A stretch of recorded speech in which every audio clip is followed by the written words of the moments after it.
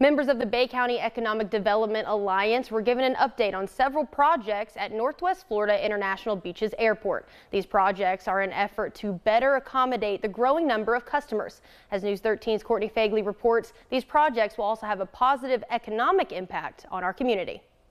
As the number of visitors flying to Panama City Beach continues to grow, so does Northwest Florida International Beaches Airport. In March, we were up 22% over last year, which is a great time.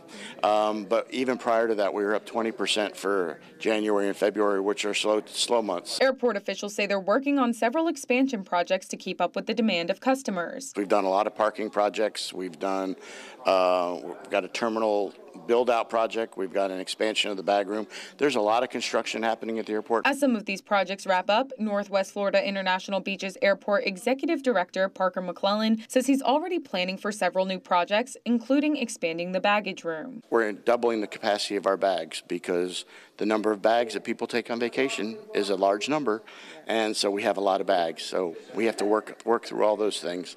As we look to the future, we've got the terminal expansion.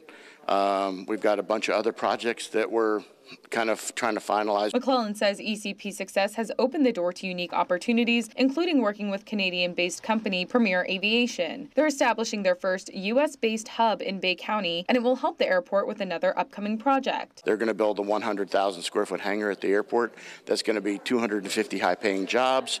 It's a great opportunity for our community to continue to grow. Bay County Economic Development Alliance CEO Becca Hardin says partnering with different companies will have a huge economic impact on the local community. It really is our future as far as economic development growth, and as we bring new companies in, we're really starting to get on the international and domestic radar screen for companies that know that we have a great airport. In Panama City, Courtney Fagley, News 13, Panhandle Strong.